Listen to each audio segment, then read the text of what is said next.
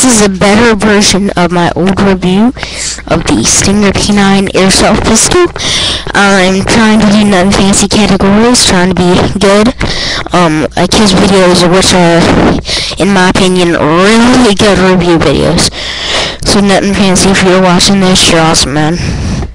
And big shout out to my friend Devin. Thanks for supporting me in these videos. Thanks for watching the videos. My brother has a Umarax offer, and he'll be making a video of it. He originally thought it was a piece of crap, but now he's really liked it. He's really digging it. You might sit now. Okay, there probably have to be two parts to this. Okay, first of all, the weight is 10 ounces, scaled. 10 ounces is extremely good for an airsoft pistol. By the way, let's safety check this. Lock it back, which I'll get to in a minute. Chamber is empty. But just like nothing fancy, point in a safe direction. Mag is empty.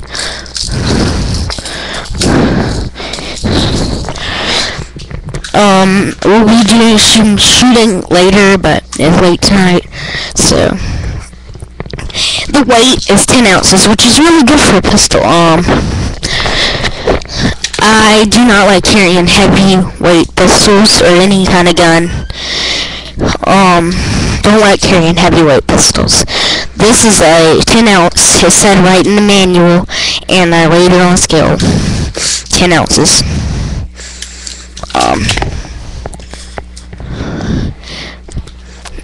The weight is really good. I like carrying this gun on the field. I have not carried it on the field because I just got it today, but I plan to be. It is a spring operated too. Firepower. It holds 90 bullets in the reservoir, and 12 in the front. That's what's said in the manual. This is a safe direction. Yeah, firepower is really good. Also saying that you don't have to reload each 12 shots, which is really nice. And what you do is, pull the spring down in the front of the magazine. Sorry, my thumbs are slippery. I just ate greasy food. Actually, I didn't. I don't have fingernails. I cut mine. Alright, and shake it up, but I'm not gonna do that right now because I just got boobies in the reservoir. No. Yeah, so the firepower is extremely good on the p9, and you need a lot of firepower when you're carrying a pistol in the war. If you're carrying this pistol, it's got great firepower. Definitely recommend. What about durability and reliability? These are also his categories. Durability is extremely good. The gun is made out of ABS plastic, everything except for the springs, of course. And it's really good plastic though, and it feels really nice. Finger off the trigger guard. I don't keep my guns in safety. That's just the way I was trained to do it. And it locks back, and it's got an open breech, open ejection port. Dang it. My brother keeps knocking this over. Okay. So, reliability. This gun, it did have a failure to feed on me one time. Failure.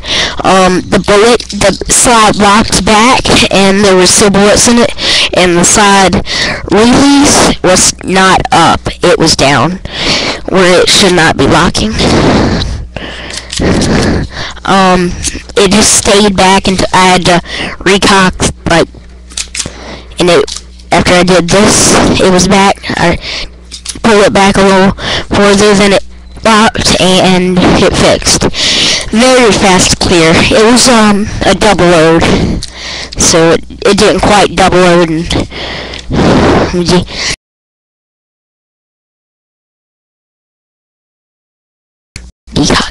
its reliability is very good.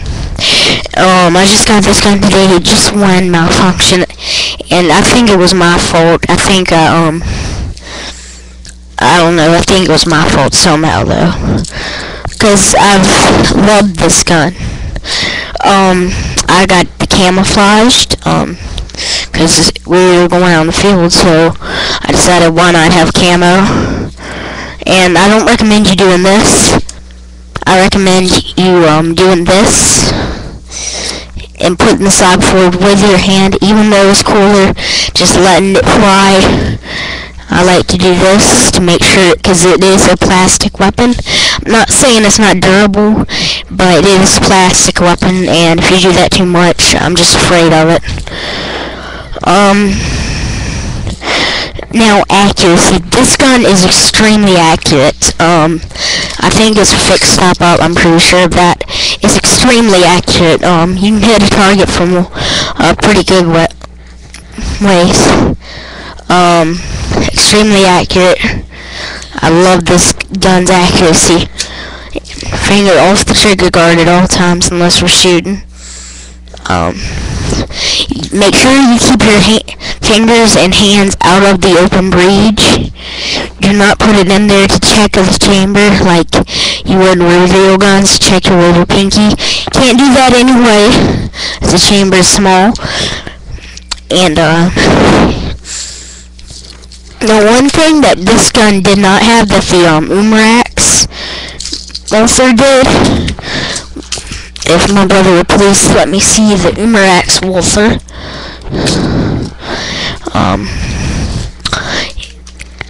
As you will see, not in here, but on the Umarax Walther, second, and the sights are really good on the gun, the p99. On the Umarax Walther, there's a thing on the back, and when the gun is cocked, not when there's bullets in it, but when the gun is cocked, there will be a red button, and when it is not cocked, second, and I want to talk about the trigger with this gun in a second. This will be a separate video, but this gun, another thing that I loved about this gun compared to this one you can disassemble, is meant to. It's got the things just where the real Walther would have it. Just disassemble it right quick. You can even take the recoil spring out on this gun. There will have to be a second part to this. You just press these down. Seconds. Press these down and cock it, put it forward, and then draw fire, and there you go. You can take the recoil spring out, but it's hard to get back in. Not really. Well, it looks like I'm gonna have to anyway, because it just fell out. Sorry, I'm off camera. Now I'm on. I saw all the guns that they had at the store that I went to. I'm not gonna name names, and it's not Walmart, but fine. It's not Walmart. Dick's Sporting Goods. Yeah, Dick's Sporting Goods. They sell this gun. Sorry, don't. And then my brother went to Kmart and got this Umarax.